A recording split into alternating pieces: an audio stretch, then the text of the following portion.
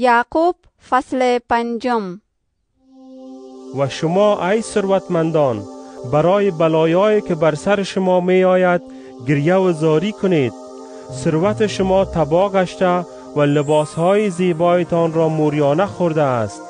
طلا و نقره شما زنگ زده و زنگ آنها دلیل بر ضد شماست و مانند آتش بدن شما را خواهد سوزانید. شما حتی تا این روزهای آخر هم به اندوختن ثروت مشغولید.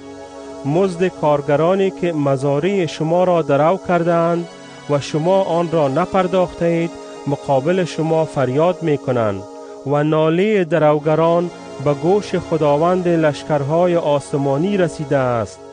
شما در روی زمین به عیش و نوش پرداختید و خود را مانند گوساله چاق برای روز ذبح آماده کرده اید.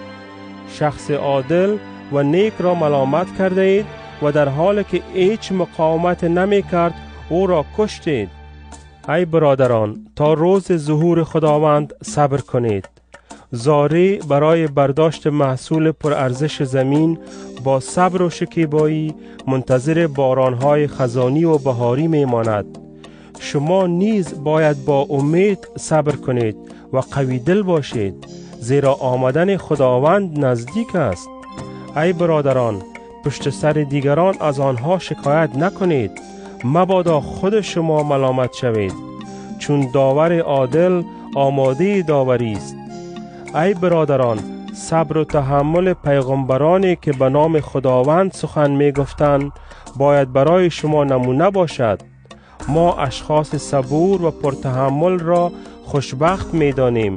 شما درباره صبر و تحمل ایوب شنیده اید و می دانید خداوند آخر با او چی کرد، زیرا خداوند به نهایت رحیم و مهربان است. ای برادران، از همه مهمتر این است که سوگند نخورید، نه به آسمان، نه به زمین و نه به هیچ چیز دیگر، بلکه بله شما واقعا بله باشد و نه شما نه، مبادا محکوم شوید.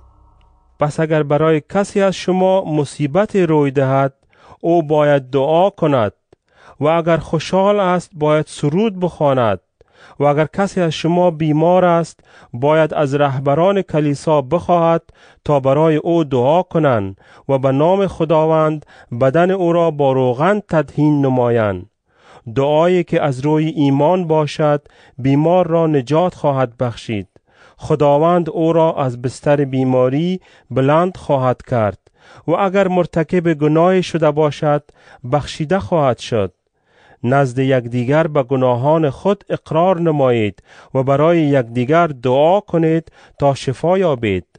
دعای صمیمانه شخص عادل بسیار مؤثر است. الیاس دارای عواطف و احساسات مانند خود ما بود، ولی وقتی از صمیم قلب دعا کرد که باران نبارد 3 سال و 6 ماه در آن سرزمین باران نبارید. دوباره دعا کرد و باران بارید و زمین بار دیگر محصول به بار آورد. ای برادران، اگر کسی از شما از حقیقت گمراه گردد و شخص دیگر او را برگرداند، یقین داشته باشید که هر کس گناهکار را از راه نادرست بازگرداند جان را از مرگ خواهد رهانید و گناهان بیشمار را خواهد پوشانید.